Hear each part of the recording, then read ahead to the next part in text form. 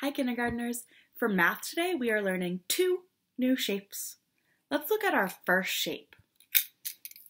This is called a hexagon.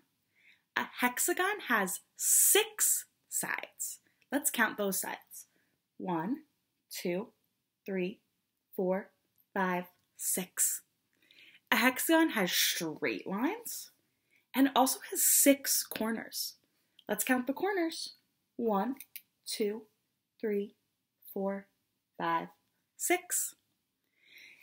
What can you see around your house that looks like a hexagon? Can you find anything that looks like a hexagon? This shape is a little tricky to find at home. The word hexagon looks like this. Hexagon. A hexagon has 6 sides, 6 corners, and straight lines. But I told you that we were looking at another shape. A circle. A circle has one curvy line that goes all around and around and around. It has no corners. It is just one big curve, curve, curve. I bet you can find lots of circles around your house. Or if you go outside, I bet you could find circles on a walk.